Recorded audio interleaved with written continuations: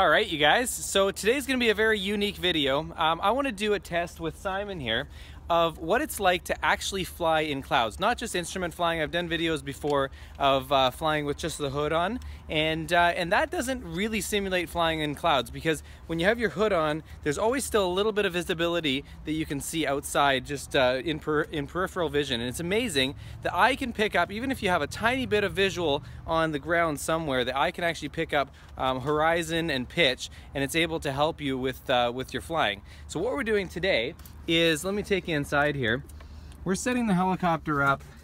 We are completely whiting out the floor under here, and we've put this safety bar right here across like this. And what we're going to be doing is we're going to be using this blanket, and this blanket's going to be over top of Simon's head, and it's going to be completely covering the windshield in front of him. He's going to have no visibility on the windshield beside him and nothing in front of him there. And he's going to only be using the instruments of the helicopter. So we're going to have his Aspen display here. We're also going to have a synthetic vision on the iPad here as well. And so he's going to be able to use the instruments of the aircraft only, and he's going to be able to fly the helicopter, hopefully, we'll see how it goes, with just the use of those instruments. So we're going to get it set up. We've got everything double checked to make sure it's 100% safe. I'm going to have full visuals of everything, so there's no safety concerns with this.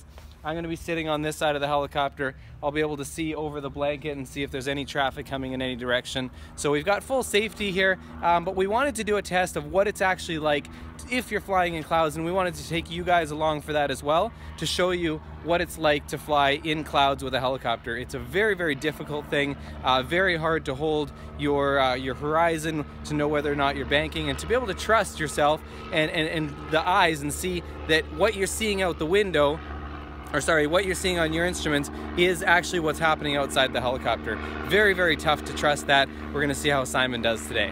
All right, you guys, so we're out flying now, and believe it or not, Simon is somewhere underneath this blanket here. How's it feeling under there, Simon? It's feeling really good. It's a bit sketchy. Is it? Yeah. Yeah.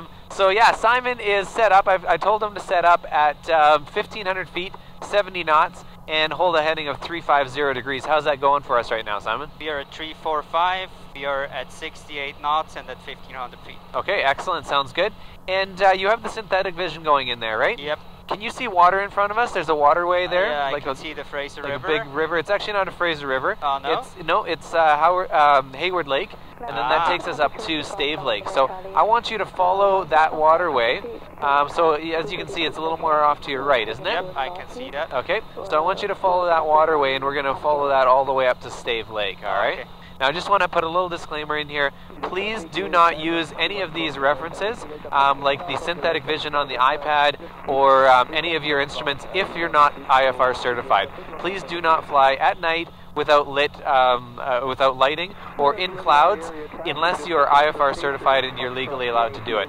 So we're doing this test under a controlled situation with a visual pilot that's able to see everything. So please don't do this. We're doing this just for the sake of testing what it's actually like to be fully in cloud.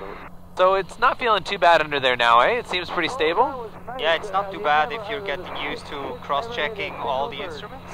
Yeah. It's quite stable. Yeah. But if I would be alone right now and like really in the clouds, I would be freaking out.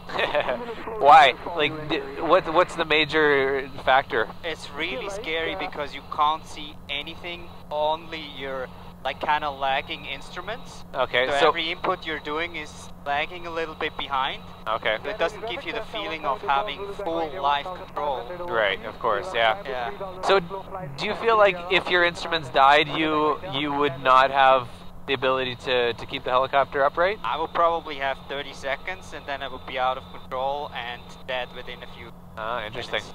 We're gonna actually try that in a minute here. Okay. So we're gonna keep going for a little bit, but I'm gonna get you in about 30 seconds or so. I'm gonna get you to shut the iPad off. Yeah. And power the Aspen off. Okay. And I want to see what happens. You're gonna still have your other two instruments. So you're gonna have your altitude on the old conventional gauge, yeah, as well as your airspeed indicator. Yeah. But you're gonna have no artificial horizon. Oh wow. Okay. So we're gonna go a little bit further. As you can see on your synthetic vision, we have mountains nearby us, right? Yeah, to the right. Yep. So once we, in front of us. that's right. So once we open up a little bit more here, we're going to get past this little ridge that you're going to see in front of you. Yep. And then you're going to go ahead and power that off, okay? Okay. So just click the button on the iPad anytime that you're ready now. Okay. You can click the button off. So the iPad is off. Okay, and then hold the power button on the Aspen and tell me when that's off.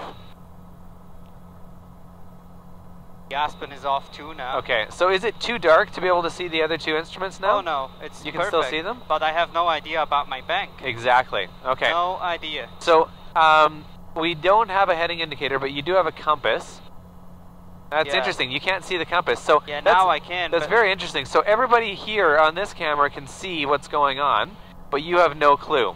Yep. I want you to use just what you have as far as ear reference to get the helicopter nice and level, okay? I'm So try thinking like crazy. okay, try and get altitude and try and get airspeed. Oh. No chance. Okay? No chance. I have control? Yep. Alright. Oh, So pull the helicopter back out. Okay. oh my word. Try not to swear because I have to bleep all these swear words out. I'm sorry. Yeah. Okay. Oh my word. So Let's do that again. yeah, That's crazy. so we have attitude is good, and I want you to hold airspeed and altitude. Okay, so you have control. Yep. And it's all yours. I'm Yep. taking My control controls. off. Try and hold it nice and steady. Don't bank. That's something you can say back there. Yeah. Oh my word. I know I have a tendency to go to the right. Are we banking left or right now? We bank to the right. Okay, I have control. Oh my word. Are you filming that? I am filming Oh, this. that's cool. Yeah, that's crazy. And we let's had measure the time. we had a steep bank to the left. Yeah, I have a tendency to go to the left. Yeah. Okay, so I'm gonna shut the camera off. We're gonna reset. Yeah. Okay, you guys. So I've gotten Simon back to a safe altitude. What are we at for altitude, Simon? 1300. Okay, I want you to hold 1,300 feet. And what do we have for airspeed? 70 knots. 70 knots. I want you to hold 1,300 feet and 70 knots. You have control. Yep, I'm going to take my hands off the controls in Yep. 5, 4, 3, 2, 1. Okay, my hands are off the controls, as you can see here. No hands on the controls. And I'm counting how many seconds. It's been about 6 seconds. I'm counting how many seconds it's going to take for Simon to completely lose control here. So this time's actually better than the last 2 times. You've been doing way better here. Yeah, impressive. So there's an ability to learn this by the looks of it. Yeah, because I know I have a tendency to go to the left. Oh. I try to overcompensate now to the right. Interesting. Okay. Am I All right. still in a good mood? I'm not going to say anything. You do whatever the body tells you, whatever you think is good. So Simon has no bank reference whatsoever or attitude. The only way he can tell attitude is if the speed speeds up or slows down. So he's able to tell pitch up or pitch down, but he's not able to tell left or right bank. So I think it's been about 45 seconds now, and you're doing much better than last time, I must say. So if you had an idea of what we're doing right now, would you say we're flying level, or are we turning right or left? I think we're turning right, and now it's gonna go out of control, I think. Now we're climbing a bit, and we're turning slightly right. No, no. Now it's over. Okay. The game is over. Okay, I'm going to talk you through it. Bank to the right and forward. Woo! Okay, I had to grab control there because Yeah. you banked up dramatically. Yeah. Okay. Wow. Okay, so that was I think that if I'm looking at my time correctly, it was about 50 seconds, 45 seconds maybe, 50 seconds, and you were completely out of control. Yeah. Oh, that's very interesting. Okay, Yeah. so within 45 seconds, without these instruments, Simon was basically dead. He was as good as dead. If I would have given him another 15 seconds without taking control, the helicopter would have either A, flipped upside down, or B, it would have crashed into the ground. 15 seconds would have been max. So incredible when you don't have the references, how quickly the helicopter can get out of control. There's a statistic done, 72 seconds is the number. It takes 72 seconds for a pilot to lose all orientation and crash into the ground. Now, that's plus or minus a bit, of course, but that's kind of the averages. Very scary stuff, and I want everybody to take this super seriously. If you don't have vision, it's incredible how quick you're going to lose control. And he even had partial instruments. He had airspeed and altitude, and so he had a little bit of reference to be able to help him. If he lost all reference whatsoever, there would be no hope whatsoever. But very interesting, when he gets that reference back, look at this, guys. He turned around the helicopter 180 degrees. He's flying totally steady, totally good, and he's going to continue this flight. So IFR flying in Canada is only certified with 2 pilots.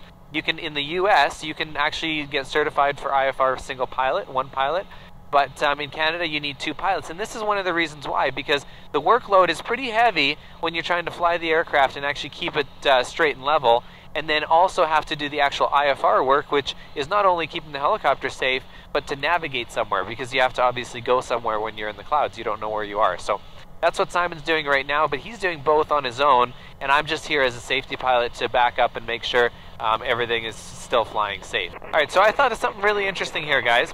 I have a question, and I don't know the answer, but I am wondering if somebody was naturally blind, would they be able to control the helicopter more naturally than if somebody was regularly had full sight but was blindfolded to be able to fly the helicopter? So what you guys just saw a minute ago with Simon losing the controls very quickly, I wonder if somebody was naturally blind, if they would have a better intuition, if their ears were able to balance better because they were used to using those senses more, if they were able to hold the helicopter more steady. I know there's a YouTuber named Molly Burke, and she just recently did a video with Casey Neistat, and it was really intriguing to me to watch that video and what they did there. And so I've messaged her. I don't know if she'll ever get my message, but I've messaged her to see if she would be willing to come up here and do a flight with me to be able to see what the difference would be. I'm going to do a comparison. I could fly with her, and then I could fly with her mom, and see what the comparison would be for 2 people who have never flown the helicopter before, of what it would actually be like if they were able to hold the helicopter, if she was able to hold the helicopter steady longer. That would be very interesting for me to check out. All right, Simon, give me your overall opinion.